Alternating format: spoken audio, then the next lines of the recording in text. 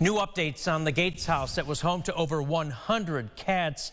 The cats were removed and sent to Lollipop Farm in June. In a July court appearance, the house was deemed uninhabitable. The town of Gates gave the homeowner until the end of Monday to fix the house. The owner was in court yesterday where his attorney was unable to appear, pushing the new date for the court appearance to August 15th. The Gates town supervisor told News 8 that they were okay with the adjournment because they see progress in the house.